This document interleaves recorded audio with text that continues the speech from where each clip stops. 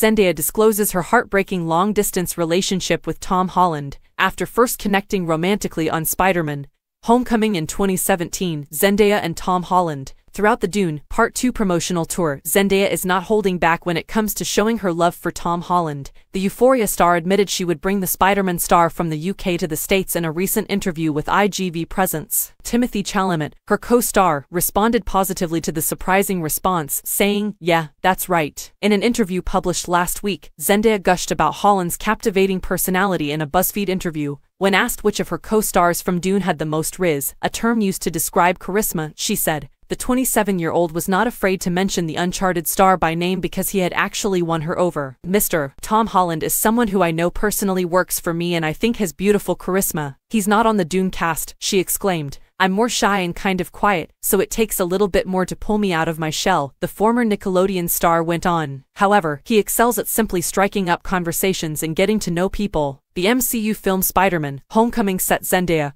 and Tom Holland's romance in motion in 2017. However, they waited until 2021 to officially announce their union.